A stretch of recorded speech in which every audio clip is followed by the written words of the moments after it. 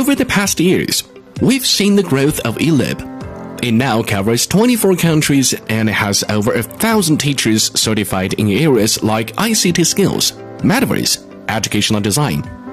eLib is becoming an important platform for teacher capacity building, especially for teachers in areas with limited educational resources. Looking ahead, our goal is not only to consolidate our achievements, but also to innovate and develop further. To achieve this, I have several suggestions. First, eLib should continue to deepen its global partnerships and form a network of partners.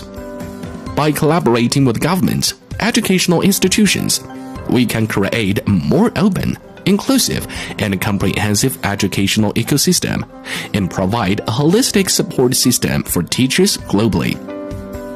Second, with the burgeoning application of new technologies like AI in education, I hope eLib can provide more information on cutting-edge tools.